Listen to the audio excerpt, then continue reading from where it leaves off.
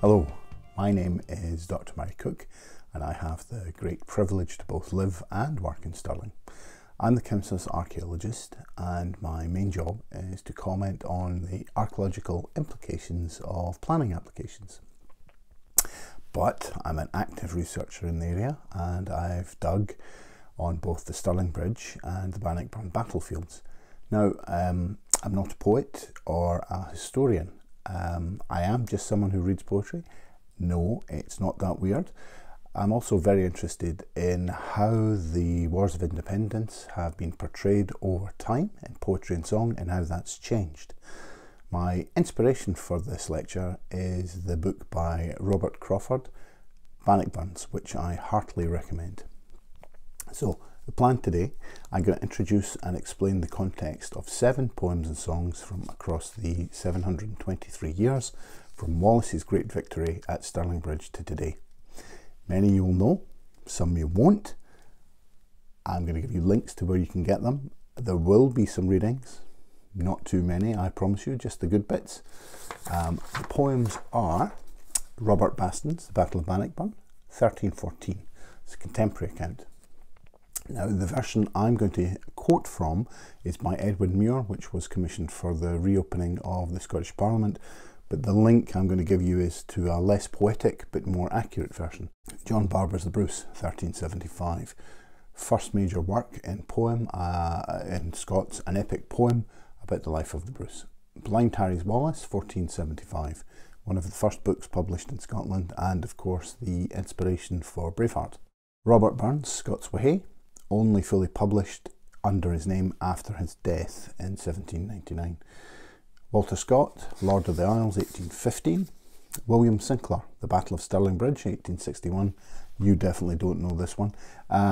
Commissioned, or rather it won a prize for the best song, and it was to be sung at a banquet to accompany the laying of the foundation stone for the Wallace Monument in 1861. The Corries, Flower of Scotland, 1967. You all know that. Right.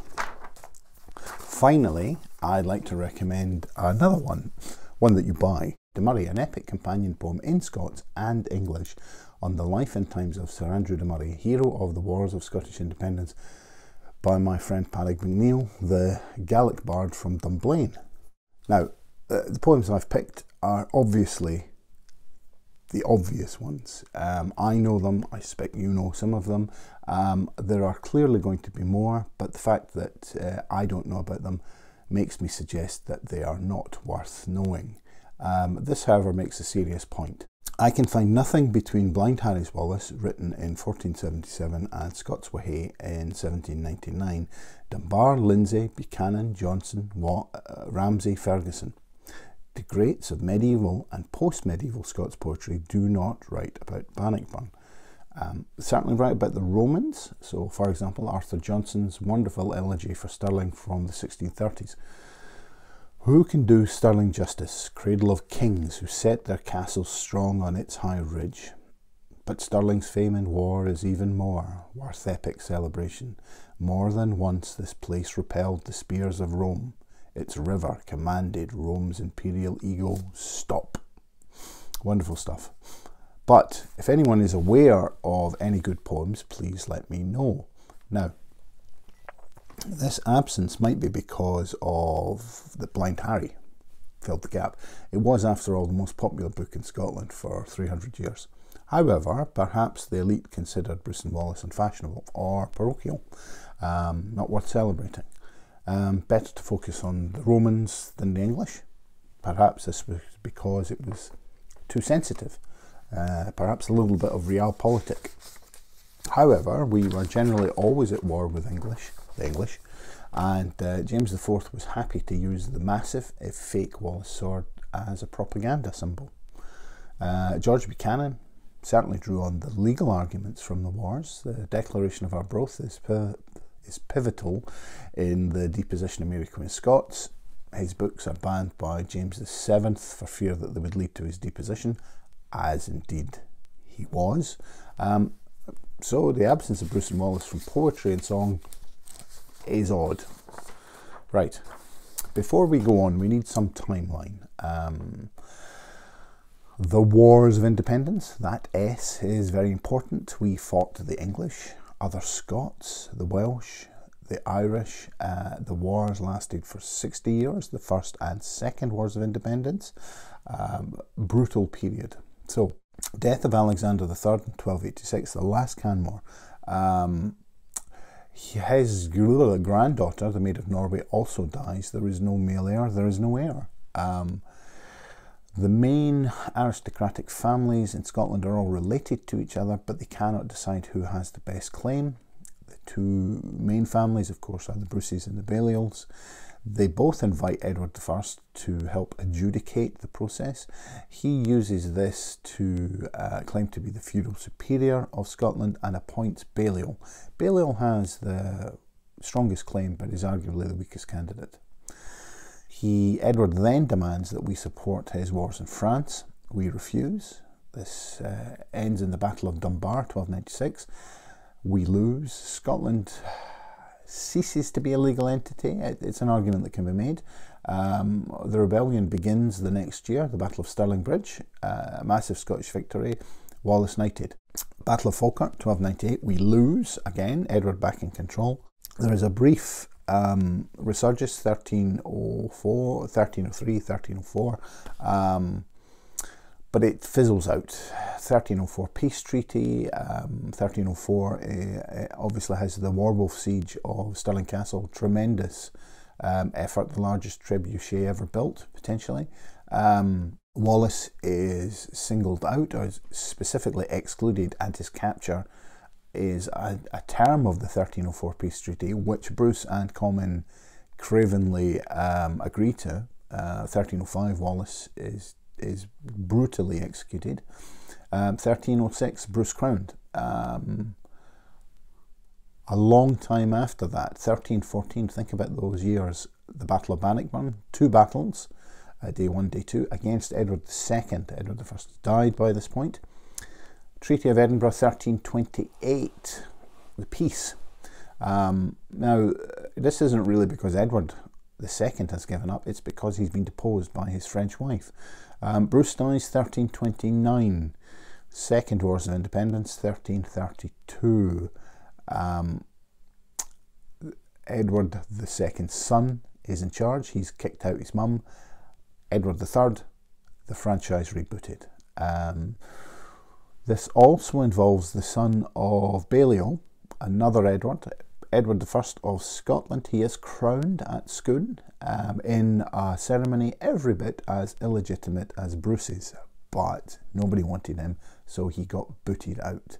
So remember, 60 years of war, 2 Scottish kings, Robert the Bruce, then his son David II, and 3 English kings, Edward I, Edward II, Edward III.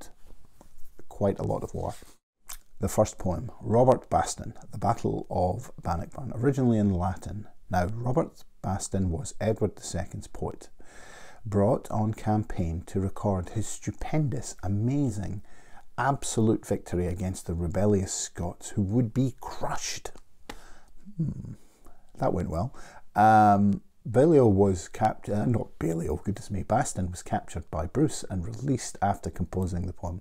The poem is a contemporary account, features lots of interesting first-hand details, but significantly is a sober reflection on the horrors of war.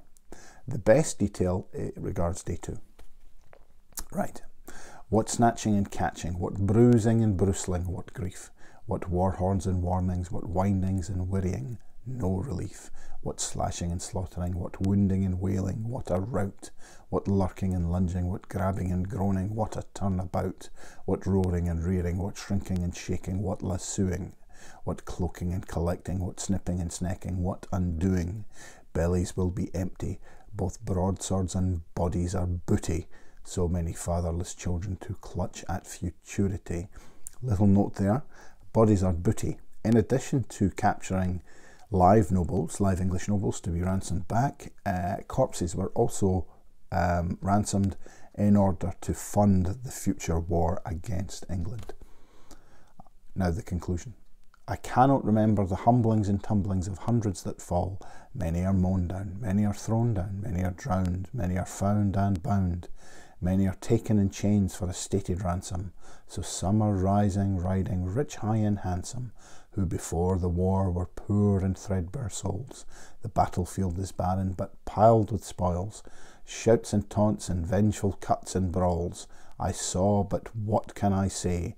A harvest I did not sow. Guile is not my style. Justice and peace are what I would show. Anyone who has more in store, let him write the score. My mind is numb, my voice half dumb, my art a blur. I am a Carmelite, my surname is Baston. I grieve that I survive a happening so harrowing and ghastly. If it is my sin to have left out what should be in, let others record it without rumour or spin. Very good stuff. Barber's Bruce, written 60 odd years after the events, the first major work in Scots, clearly pro-Bruce propaganda. Events changed and the timeline is out, and it doesn't mention Wallace, who was clearly embarrassing the Bruce for years to come. It's full of interesting details. The older garden before the King's Knot is called the Round Table, referring to Arthurian legend, obviously. The small folk are in the new park, probably Coxet Hill. Gillies Hill is not mentioned. Just to remind you, on day 2 of Bannockburn, the appearance of the camp followers or small folk to the west of the English army between them and the castle has a dramatic impact. The English think they're a fresh force, and a defeat becomes a rout. The most astonishing victory in Scottish history ever, full stop, honest governor. Now, as I say, this is the first major work in Scots, so it can be hard going. But if you declaim it with full passion and vigour, hopefully you will grasp the meaning, right? That of them a full gret party fled to the water of Forth, and there the massed part of them drown it war, and Bannockburn betwixt the braes of men and horse swae stick it was, that upon drowned horse and men micht pass dry out o'er it then. No, a translation, you cry. Okay, that of them a full great party fled to the water of Forth, and there the most part of them drowned, and Bannockburn between the braes was full of men and horses, that over their corpses people could pass dry shod. Oh, horrible. Well worth reading the whole thing, but as I say, if your Scots isn't good, it's hard. There is, of course, lots of translations, so good luck with that. Right, Blind Harry's Wallace, 1477, so obviously not a first-hand account. One of the first books printed in Scotland. It has at least 23 editions, the most popular book in Scotland after the Bible, a version banned by Napoleon. Now, the version I use is by, the translation rather, by William Hamilton of Gilbertfield, published in 1722, probably as a response to the Act of Union in 1707. And in particular, the version I use is produced and introduced by our friend Elspeth King, late of the Smith, well worth buying. Now this is violently anti-English, not very accurate. It is clearly recording oral traditions that have built up about Wallace after the wars, and clearly describes medieval Scotland. It is also tremendous fun, and of course the basis of Braveheart. Now, chapter 1 sets the book's tone after Wallace vows to avenge the death of his fictitious wife. And it's grim. "This sword I'll never sheath, till I revenge my dearest, dearest death. Heavens, what new toils of death and war remain, rivers of floating blood and hills of slain, but steeled with rage to slaughter let us fly, and for her sake there shall 10,000 die." Now, perhaps the most egregious element of Blind Harry is his portrayal of Bruce, who he has fighting for the English at Falkirk Bridge. This is based on contemporary anti-Bruce propaganda. Though while he did not fight on the English side, he also did not fight for the Scots. And of course, remember, in the 1304 peace treaty, he's acquiesced in the craven surrender and singling out of Wallace. one of the few to be excluded from Edward I's peace, which obviously leads to his horrific execution. That's the context for Harry's portrayal of the meeting of the two after the battle on the banks of Carron. And Wallace says, "The tears came trickling from his eyes. Thou that should be our true and righteous king, destroyed thy own, a cruel and horrid thing." This has a deep impact on Bruce. And after being so shamed, he rushes to Linlithgow without thinking. He's attending the English victory feast, and he hasn't washed himself, which embarrasses even Edward I. Oh, goodness me, how horrific. Now, Bruce, sitting down in his own vacant seat, called for no water, but went straight to meat. Though all his weapons and his other weed were stained with blood, yet he began to feed. The southern lords did mock him in terms rude, and said, "Behold, yon Scot eats his own blood." Ooh! It's this, and a further meeting with Wallace, that sets Bruce back on the right track. Now, that does make sense. It allows a kind of Bruce to come to his senses. It just didn't happen. Bruce doesn't regret anything. He's a violent military genius with a dominant, cunning-like ability to plot and spin. He only sided with Scotland when it suited him. Remember that. Right. Now, we're moving into the modern era now, and these poems have, well, like the NTS Rotunda, have very little to say about the reality of the battle. They reflect contemporary views and social mores. Scots Wha Hae by Burns. This was inspired by a visit to the Borestone, and is meant to be Bruce's speech to the troops on day one of the battle. Unfortunately, the Borestone is likely to be a dropped millstone, and day one didn't take place here, but still go to the NTS Visitor Centre and enjoy it. The poem is easily one of the best ever written in Scotland, and was only fully published under his name after his death. Why? Right, it's so good, I'm going to read the whole thing. I'm not going to sing it, don't worry, my dulcet tones won't offend your ears. Scots Wha Hae wi' Wallace bled, Scots whan Bruce has often led, welcome to your gory bed, or to victory. Now's the day and now's the hour, see the frontal battle lower, see approach proud Edward's power, chains and slavery. Wha will be a traitor knave, wha can fill a coward's grave, wha sae base as be a slave, let him turn and flee. Wha for Scotland's king and law, freedom's sword will strongly draw, freemen stand or freemen fall, let him follow me. By oppression's woes and pains, by your sons in servile chains, we will drain our dearest veins, but they shall be free. Lay the proud usurpers low, tyrants fall in every foe, liberties in every blow, let us do or die. Brilliant stuff. Wow, yes. Now, what's wrong with it? What's so dangerous? It's about freedom. Who could possibly object? And of course, you've guessed it, your smart cookies. It's that last stanza. Let's go over it. Lay the proud usurpers low. The Hanoverians have usurped the Stuarts. They're the current royal family. Oh, tyrants fall in every foe. A reference to the American Revolution. Liberties in every blow. Oh, the French Revolution. Let us do or die. Is this a call to arms? Oh, now remember, the Radical War, the Radical Revolt, 1820, is not far away from this point. Baird and Hardy, the leaders, are found guilty of treason. They are executed. They are beheaded, the last beheadings in Britain, 200 years ago this year. Except because it's the 19th century, it's a more civilised age, they're hanged first, and then their corpses are decapitated. And remember, the axe is in the smith. This is a dangerous, seditious poem.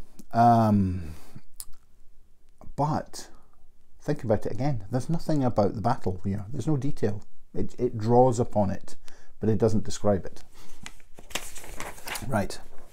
Walter Scott and the Lord of the Isles. Now, in the immediate aftermath of the Napoleonic campaigns, there is an absolute fascination for the great British battlefields, right? And this one, remember, is published a year after the anniversary in 1814.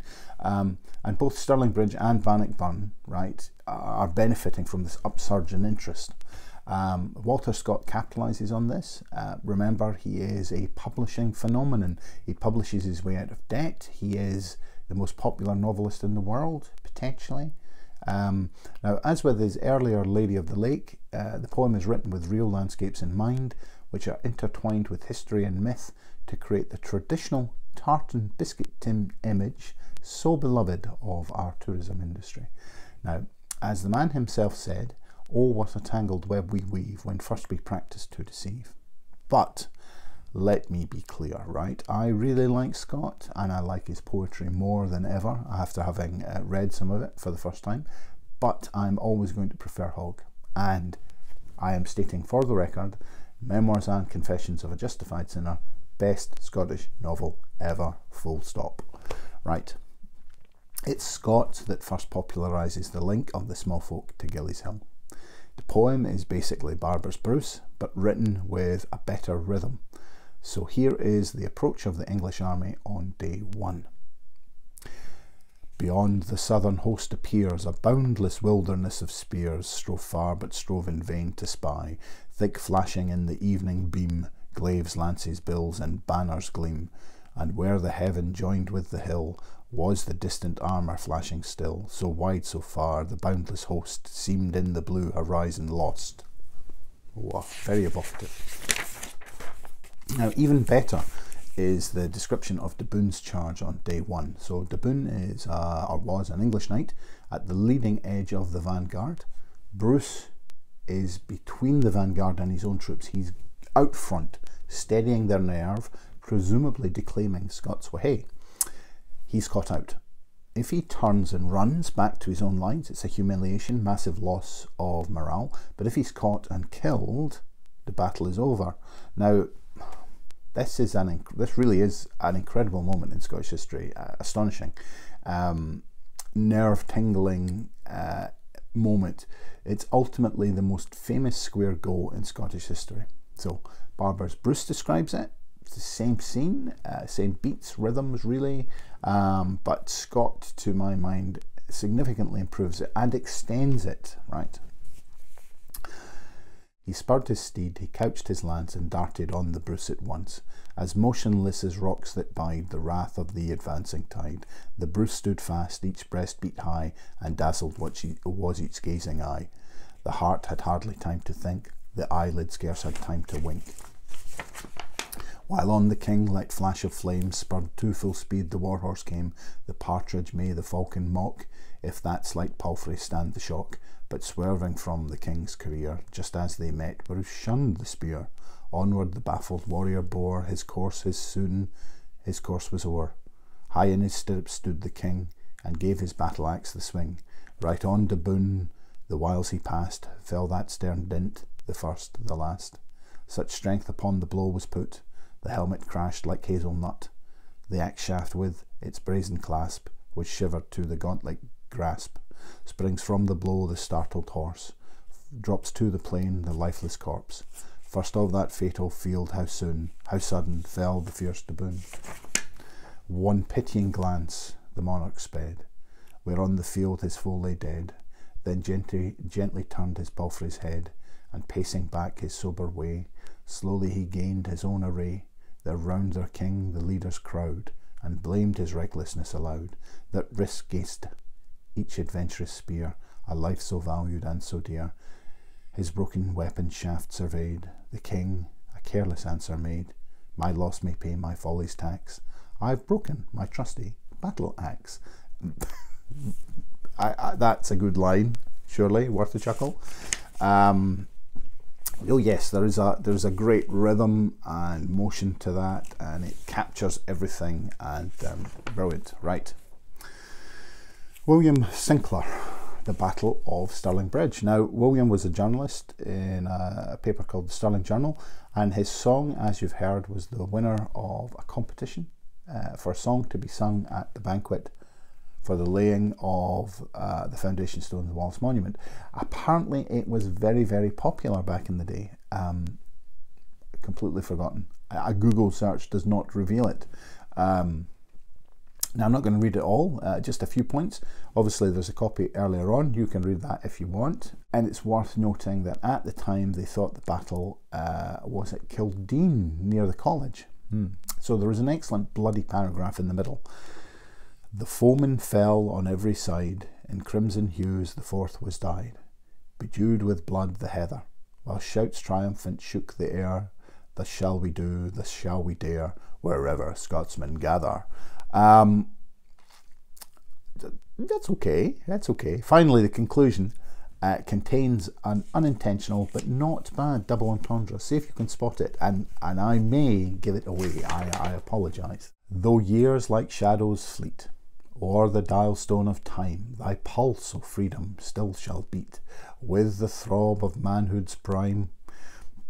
Still shall the valour, love, and truth that shone on Scotland's early youth from Scotland ne'er dissever.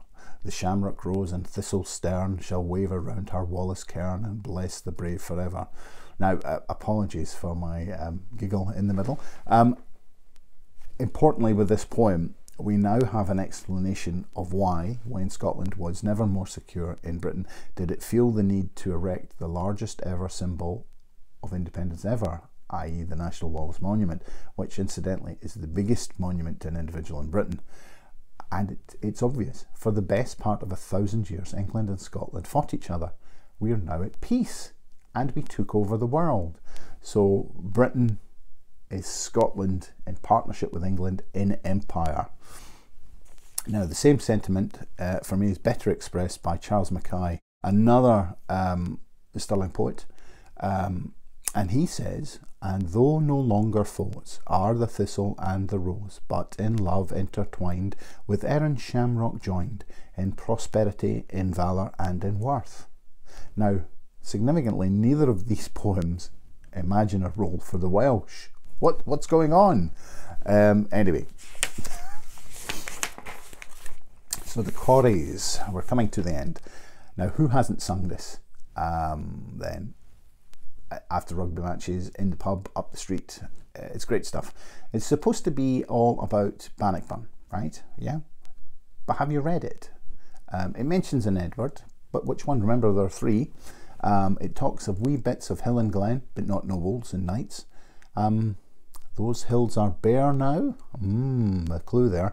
I think it's about the clearances, obviously, and it's linking the clearances to the Wars of Independence. I think there's an allusion to such a parcel of rogues in the nation, because the hills and glen have been betrayed.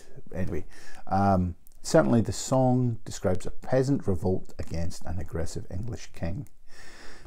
It's perhaps more in keeping with Wallace and Stirling Bridge, or perhaps the small folk at the end of day two. Anyway, regardless, the Edward in question could be any one of them. All three were chased out of Scotland to think again, right? On the other hand, we've still got this second element. We can still rise now and be a nation again. It mourns the loss of independence and recalls the spirit of Bruce and the small folk to win it back, perhaps again doffing a cap to Scots way. All very different to Sinclair and Scott. Now, so some conclusions. As time passes, the accuracy of the poems and the songs declines, and they focus more on glory than the savage barbarity of war. And there's always a political point to be made. Focusing on Blind Harry's Wallace, this is a brilliant and bloody, vitriolic piece of anti-English propaganda. The Wallace that emerges is a savage but honourable killing machine. He is a Jack Reacher, a Shane, every character played by John Wayne, Clint Eastwood and Sylvester Stallone, all rolled into one, right? Yeah.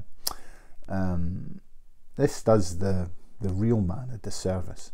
He was so very much more than a kind of two-dimensional killing machine. He was an incredible, absolutely astonishing individual to rise from such humble beginnings to become de facto king. He is perhaps the greatest ever Scot. He and his few close band of brothers stood alone for Scotland when all others, including Bruce, had given up. So for me, he is our Bonhoeffer, our Churchill, our Vercingetorix, our Washington, our Atticus Finch, our Nelson Mandela. It's therefore entirely appropriate that Blind Harry's account was the most popular book in Scotland. But who he is depends on what we look to him for, what we project from ourselves to him. Now this gets clearer through the 19th and 20th centuries. As the politics become ever sharper, so the detail vanishes. Scots wi' Hay and Flower of Scotland, both vivid, brilliant and bright calls for independence. But the Bruce and Wallace they draw on are thin ethereal. The concepts of freedom over slavery. It's basically motherhood and apple pie. Who could ever disagree? They're not contentious issues. And remember, Sinclair and Scott also celebrated freedom, a golden past of not bending the knee that allowed us to become worthy partners in empire with England, our glorious global spanning manifest destiny. And of course, we avoided the fate of the Welsh. This was a vision of noble, honourable, white male heroes, albeit Catholic, glossed over, doing daring deeds. People knew their place, things were black and white. Our imperial destiny outshone the massacres and the theft. So, I'm not alone in criticising Scott. Famously, Mark Twain blamed him for the violent nature of the American Civil War. And he says, so Walter Scott, with his enchantments, and by his single might checks this wave of progress, and even turns it back, sets the world in love with dreams and phantoms, with decayed and swinish forms of religion, with decayed and degraded systems of government, with the silliness and emptiness, sham grandeurs, sham gods, sham chivalries of a brainless and worthless long-vanished society. Hey, that's Scotland. He goes on to say, he did measureless harm, more real and lasting harm perhaps than any other individual that ever wrote. Wow, now that really is harsh. Too harsh perhaps? Well, you might like to note that the Ku Klux Klan adopted the burning cross from Scott's Lady of the Lake. Anyway, for me, the Scottian view of Wallace and Bruce dies in the trenches of World War I, with so many other things. We go from Newbold's play up and play the game, to Owen's the old lie, dulce decorum est pro patria more. But is Braveheart any more ethical or any more accurate? So finally, I would encourage you all to read and enjoy these poems and songs and really give Scott a chance. He is worth it. But please remember the history and not the beautiful rhetoric. Thank you very much.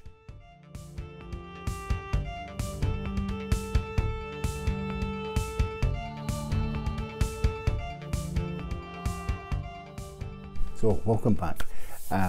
You were asked to submit questions. 3 people did so. The questions are, what has been your favourite discovery in Stirling so far as Stirling's archaeologist, and why? Well, that's easy. That's the Roman Iron Age fort in Kings Park. It's a 2,000-year-old elite defended settlement, the inhabitants of which traded with the Roman Empire when Stirling was kind of at that critical junction point, the Antonine Wall to the south, people to the north. The people in the north have cattle, grain, timber, all the things that the Romans want. They trade with the people.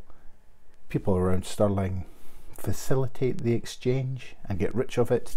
It's my favourite because I found it. It's the period of my PhD, the period I'm most interested in, and it's 10 minutes from my house, so obvious really. Now, second question is, what is my opinion on how accurate the depictions of Bruce and Wallace were in Braveheart? Well, as you've heard, Braveheart is basically Blind Harry's Wallace. Blind Harry's Wallace is written 1477, so 120, 130 years after the events. Not very accurate. I think that Bruce comes out worse. He's a cowardly daddy's boy. Is it his dad or his granddad that has leprosy, skulking away? In reality, Bruce wasn't a coward. He was certainly craven. He is a brilliant, ruthless military genius. He comes from a long line of cynical nobility. They do what's good for the Bruce family. Remember, he acquiesces in the 1304 peace treaty, a condition of which is the capture and surrender of Wallace for his kind of horrific execution at Smithfield. I think that Wallace is a kind of an even more bloody killing machine in the film. I think that this actually downplays him. I think that well, obviously Mel Gibson is smaller and older than Wallace is supposed to be. I think that Falkirk undermines his military reputation. I'm always in two minds about this. I think Stirling Bridge was luck, but he capitalised on it. That's good. I think Falkirk wasn't meant to be a set piece battle. I think it was meant to be cat and mouse, drawing Edward I deeper and deeper into Scotland, draining his resources, attacking him from the sides. I don't see any other way. I think Wallace was astonishing. I mean, he's basically no one, and he becomes de facto king. He must have been an absolutely electric, extraordinary person. His inspiration, how he succeeds, is vital to Bruce. I suppose ultimately Bruce was ashamed of Wallace because the Bruce never mentions Wallace. I think Wallace would have gladly served Bruce as outlined in the book. I think that if Bruce had bent the knee to the common, we could have avoided 3 years of conflict. I think David II was a disaster. So we might have avoided the Second Wars of Independence, or at least their scale, if we'd actually had a common royal family. And of course, I still, and I think we're all agreed that Balliol was a mistake. But if the common, the Bruce and Wallace had all backed John Balliol, perhaps, but the Red Comyn was starting to call himself King of Scotland just before Bruce killed him under a flag of truce on holy ground in Dumfries. Anyway, so maybe a longer answer than you thought. So third question and final question. We hear a lot about how Wallace and Bruce lived in grandeur and in hiding, but what was life like for the average citizen of Stirling at the time? Well, absolutely horrible. We still have slavery. Most people, your and I's great grandparents are probably peasants, if not serfs. Average life expectancy late 30s, early 40s, and considerably lower because of the war. Between 1304 and 1314, Stirling is an English garrison town. Think of children born, think of compromises made, trade has to carry on, people have to eat, you have to acquiesce with the authorities. And is this something like Vichy France and the Nazis? Of course the English aren't the Nazis, but in terms of occupation, what happens after 1314, after June 1314, the Bannockburn? Are women shaved? Are they beaten? You know, we know Philip Mowbray joins Bruce's side and eventually dies in Ireland, but there are so many comings and goings. His brother, Philip Mowbray's brother, is involved in the Soulsprot, and I think his corpse is dug up and tried. Divided loyalties are what and divided family loyalties, and brother against brother, cousin against cousin, are what the Wars of Independence are about. Turning specifically to Stirling, I don't know how people coped. Bruce has to deploy a scorched earth policy. Remember, Stirling Castle is destroyed the day after Bannockburn, and ahead of the 1319 and 1322 invasions, he does the same thing again. The net result of the war, and indeed the Second War of Independence, is repeated destruction, depopulation, and a collapse in the tax returns, which dropped by 60% compared to before the war. The locals protest against the virtual monopoly on the salmon fishery in the Forth, one of the richest in Europe at the time, and they destroy the fish traps of the abbey, and the king, at this point David II, comes down in favour of the abbey. And of course we have to realise that Bruce doesn't rebuild Stirling Castle, it's actually the English. They kind of rebuild on the ruins in the Second Wars of Independence. I don't think Bruce trusts Stirling, or I don't think he trusts the location perhaps, and he rebuilds north of the Forth at Clackmannan. I mean, Wallace and Bruce always found the Forth the most reliable ally, and I mean that goes all the way back to the early kings of Alapa, Macbeth, Malcolm III, etc, etc, etc. The core of Scotland is in north of the Forth. As late as the 15th century, Stirling is described as being on the border with England, and of course what we mean by that are the Lothians, and to the southwest Glasgow is a separate British kingdom, Strathclyde. Manow, of course, is the name of the British kingdom round Stirling, but it's gone centuries before. It just gets ravaged because it's the key crossing point, and it continues to be. I mean, it's like a military transit zone.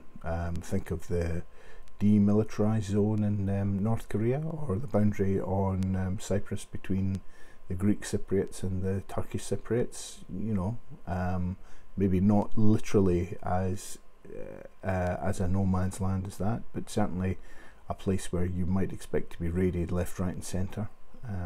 Anyway, I hope you enjoyed the lecture. I hope you enjoyed the answers to the questions, and stay safe, and hopefully come and visit Stirling or read the poetry. Thank you very much. Bye for now.